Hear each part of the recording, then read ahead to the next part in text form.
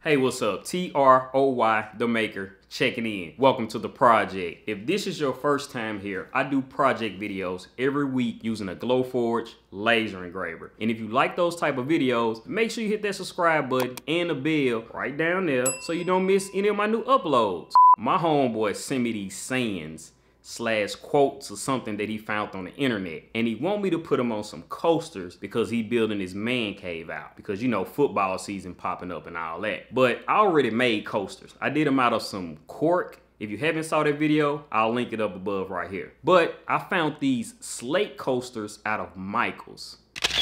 And in this project, I'm going to show you how I'm going to engrave on these Slate coasters. I'm going to tell you everything that I'm going to use. Let's get into it.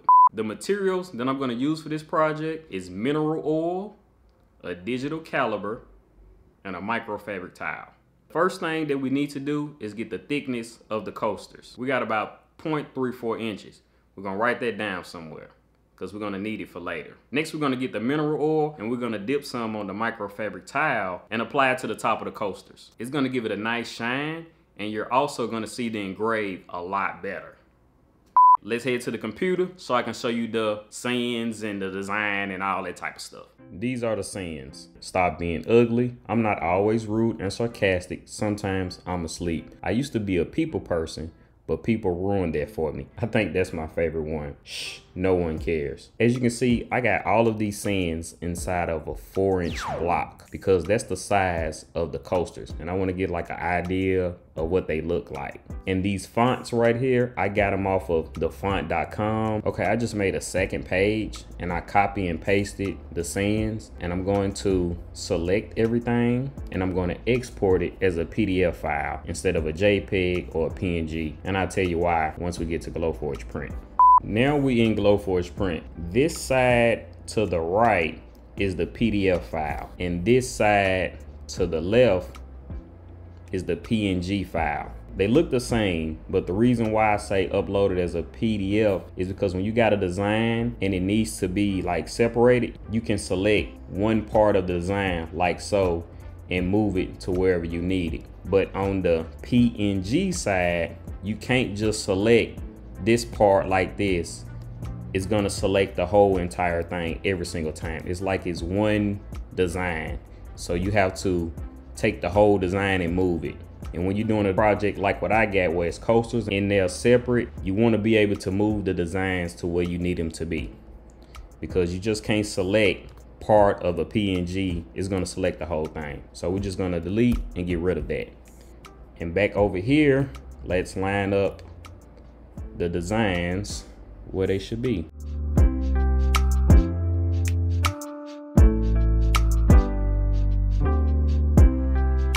And that's one thing that I love about the Glowforge, because like you can zoom in and you can select each design. And if it's kind of like you're looking at the coaster, like I'm looking at the coaster, and you can move it or tilt it the way that you need it to be.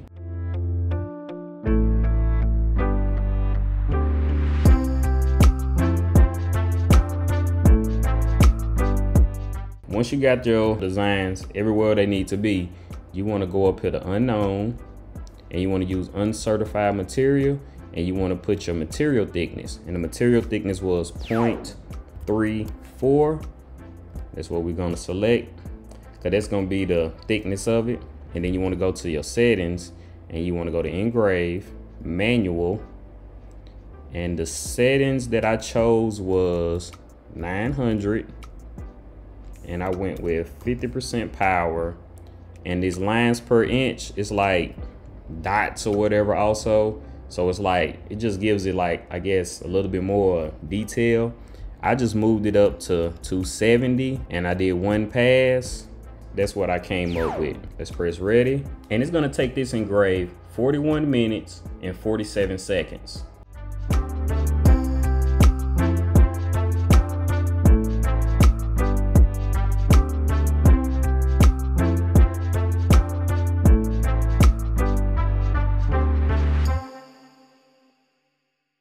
Okay, these are the coasters. This is the finished product. Let's get a close-up. Stop being ugly. I'm not always rude and sarcastic. Sometimes I'm asleep. I used to be a people person, but people ruined that for me. So funny. And shh, no one cares. These coasters came out really good. I really think that mineral oil that I rubbed on top of it, as you can see, it gives it a nice shine and it really brings out the engrave. You can like really see what it says. And these right here are gonna look really good inside of his man cave. I'm pretty sure I'm gonna get some more people that's gonna want some of these. Turned out really good in my opinion. If you think they turned out really good, let me know in the comments right now. And yeah, these are the Slate coasters. And also, this is the back of it in case some of you wanted to see. As you can see, got these little rubber tip things or little rubber things on the back, I guess to protect it from the table or whatever's gonna be sitting on top of. But yeah, these are the coasters. There you have it. Custom Slate coasters with a nice engrave on top of them. If you like this video, make sure you give it a thumbs up. And if you haven't already, make sure you subscribe. We're on the road to 10K. We're trying to get there by the end of the year, and I'm gonna need your help to get there. And I'll see you in the next project. Peace. And these coasters gonna look so good. They're gonna look so good.